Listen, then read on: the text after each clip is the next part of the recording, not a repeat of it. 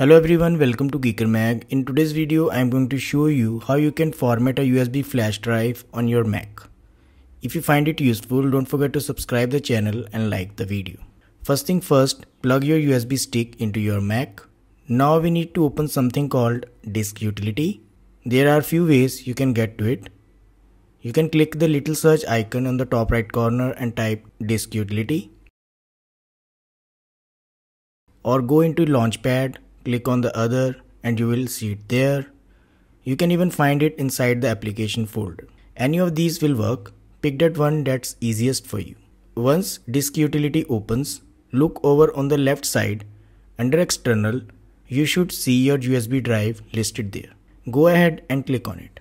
Now comes the important part. At the top, you will see the option Erase.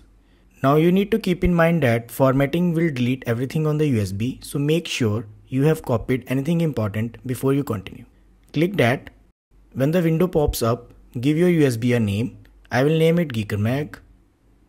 Then for format, I usually choose exFAT because it works on both Mac and Windows without any issues. After that, hit erase and let the Mac do its thing. In just a few seconds, depending on the data in the USB drive, it will finish up. Click done and that's it. Your USB is now completely formatted and ready to use.